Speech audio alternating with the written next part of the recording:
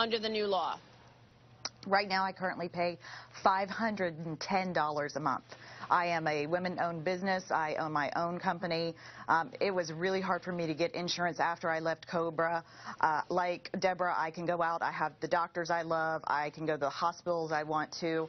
And when I received a letter in July from my provider, Cigna, they told me, don't worry about anything. I have a line that says, you do not need to take any action at this time. In October, we're going to give you all the information you need.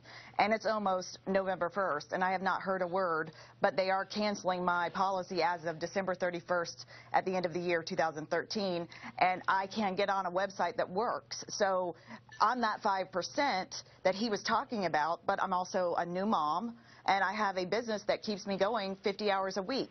So, yeah, to him, he may think that it's okay for us, you know, oh, well, you're going to be fine. But no, I have less than 2 months with a website that doesn't work and my own insurance company that's going to drop me in 2 months.